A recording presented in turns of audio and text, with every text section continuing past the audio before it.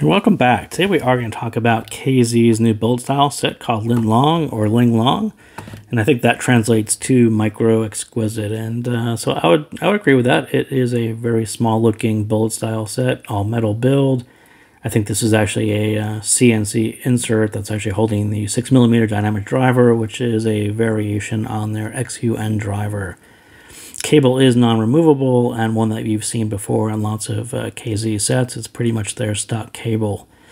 So very nice build, a little more generic looking than I was expecting for KZ. I would have expected some logos, something else, but I got no complaints. I think it's just a solid, very nice, and also that open back is sort of covered up with a metal grill, so you can't really see in there, but it is an open back. You also do get this plastic case, which is very nice, which KZ has sold on their own for a couple dollars. So, you know, all in all, actually quite a nice little package for $15. And the box itself is this new style packaging, which is pretty minimal and just enough to cover up the, or to surround the plastic case that they included. So jumping into it, I will say that this one is probably the first surprise of 2023. I didn't have huge expectations. It's actually a kind of affordable set. KZ didn't really do any over-the-top marketing, but I think they did. They delivered a solid, well-tuned, affordable microdynamic driver that can take on more expensive sets. You know, I think typically they say that in their marketing and perhaps underperform, and I think this one, I think they overperformed the marketing because they didn't market it all that much. But for me, I think it's a sound signature that just works for me and my playlist, and so I thought it was surprisingly good, especially for the price. And a lot of this is going to come down to number two. I think this is a bullet style set that actually changed the tuning that we've heard for about the past year. And if we remember what happened last year, you see this great arc, and this great arc is lots of sets that all had the same bass shelf. Blonde Fat Girl, Tanya, Dumpling, Vesna, Little Q. You know, the amount that they compensated in pin, it may be all different, but as far as a mid-bass heavy bass shelf, pretty much all there. And you can kind of see pushing Ling Long really kind of flattens it out, scoops out the mid-bass, so it's actually much cleaner mids, and then pushed a lot of energy into the sub-bass and actually gave you a reduced pin gain because you don't need to compensate nearly as much.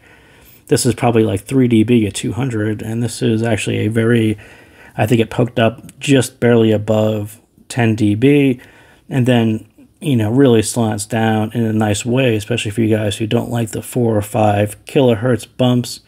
You like to have your treble kind of relaxed and just extend out naturally. That's exactly what they did here. So, you know, props to them. I think they tried a new tuning that no one else has really tried recently, and I think it's successful. I think it's a tuning that I like as well.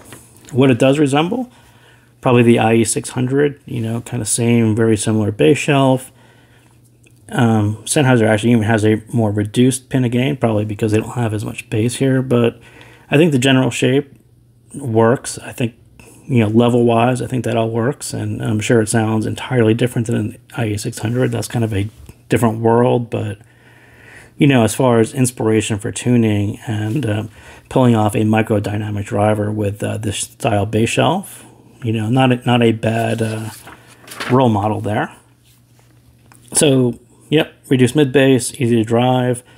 I think most notable for me when I put it on, even not the bass, but there's just a lot of space in the staging and the imaging, better than lots of $40 sets. Where the open back didn't work on CSX for me, I think it actually does work here. I don't know why that is. I think KZ has tried the open back 2 or 3 times already, and it actually seems to work out better on this set, you know, surprisingly being, I think, the cheapest of them all. But yeah, I don't know, it actually worked out for me. So the tuning, like I just said, not really traditional KZ tuning, not like a big V shape, not a really bass heavy big V shape. I mean, mostly because it's a 6mm dynamic driver, and I'm not really sure I would have guessed it was KZ at all, because there's actually a very even response when you look at what they really did through the treble. This kind of relaxed arc through the treble isn't really typical of KZ. They tend to pop up a little bit, but then end up popping up even more somewhere over here, and you end up with a weird peaky bright spot. And not so much on this one. It's just very even and lack of bright spots. So sound, I think I would call it a bassy, engaging, fun, I do think the mids are the star of the show here. I think they are better mids than lots of other KZ sets recently. And it has a relaxed treble, which is also a little different than traditional KZ sets recently. More fun than technical, but if you listen closely, there's actually, you might surprise you just because what they did here. So enough energy right here in pin gain, and then drop it down so this doesn't really mask out how they extend it out here.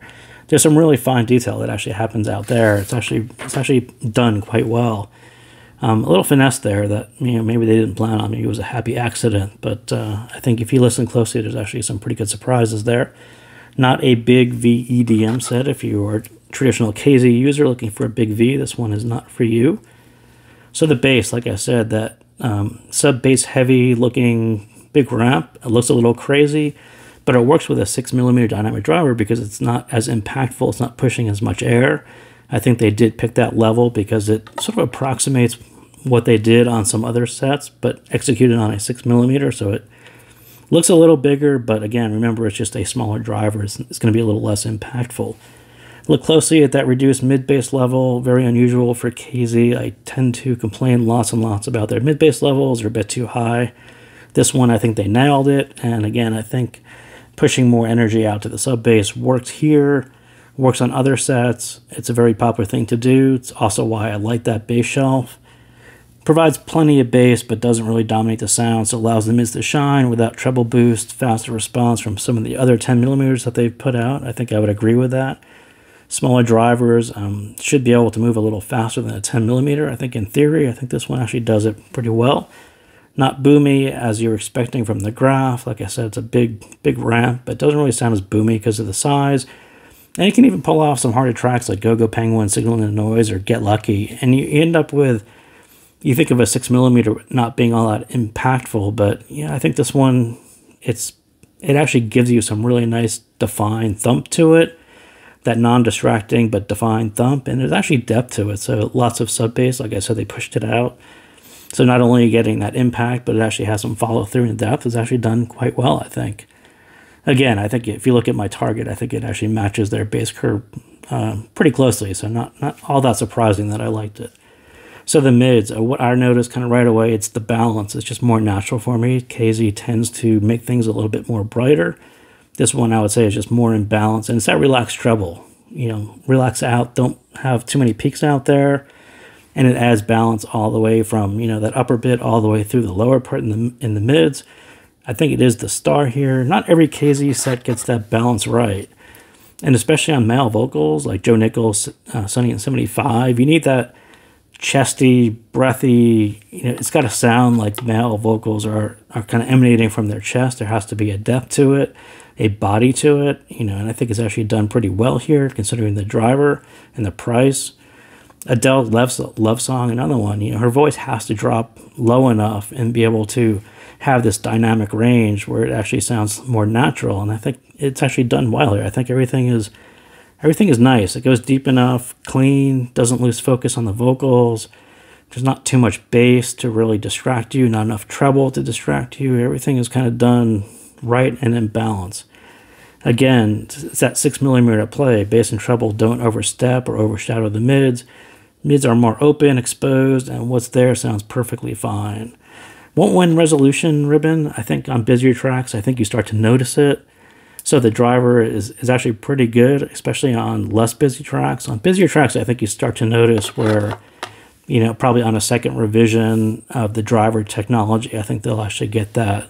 But, you know, it's $15, so do consider the price. Treble, and I think this was always going to be a nitpick. Even if someone just said I have a 6mm driver and it was $15, I would probably say the nitpick is going to be in the treble somewhere. And I think it's just, you know, maintaining enough resolution and level. And like I said, they actually rolled this one, not really rolled off, but it just kind of extends very naturally to my ears. But for KZ sets where they tend to bump up the treble a little more, this one is a little more relaxed. And I don't know. I sort of went back and forth on it. I think it's really what separates regular dynamic drivers from special dynamic drivers, being able to extend and having enough detail and resolution out in the upper treble. And this one, I would nitpick and say it falls a little bit short on level. But again, I would say it's just better to be a bit shy than fatiguing. So I'm not really going to complain too much about it. So that track, that Ladivo track, so 2 minutes and 30 seconds, that's where it really gets more complex. And it's really hard to hear separation, especially all the way from the treble, all the way in through the mids. It all kind of munges together and smears together. And so, again, not going to win the resolution ribbon, but I think generally they actually did a pretty good job. And I could certainly find tracks like that which nitpick it. But then I could pick tracks like London Grammar's, Hey Now, or Now Woman, or Oh Woman and Oh Man. Just those those opening lines where you hear some of that reverb and some of those little audio cues that are really hard to do on sharper, more technical sets. I think the decay and the sustain is actually done quite well here for such a cheap set and such a small driver. So you do get that feeling that they are recording in a room with acoustic properties, and so pretty cool. Like I said, if you listen really, really closely, there's some surprises there. So it doesn't fall flat like some other recent sets. I think the extension is actually done pretty good here. Stage, I wouldn't call it 3D as much as it's just a very nice space for the price. More like a big space with seamless imaging rather than locked in positions. So that track, Richter Spring 1, I think you start off with one player right in the middle, and then you start to hear them come in, and they get wider and wider. And it's something that you notice more on more expensive sets, that just when you think that a set is, a player or an instrument is wide, and then someone pops in, it's even wider, and it's a very cool effect. And it happened on this set as well. Like I said, there's just a couple things here that reminded me of more expensive sets. I do think cheap set that actually can compete with some more expensive sets, and it's just some of these really small finesse details that I hear because I'm used to hearing some more expensive sets that are kind of recognize them in such a cheap set. It's pretty cool. So again, I think KZ did pretty good on this one. So thank you guys again for tuning in, and I will see you next time.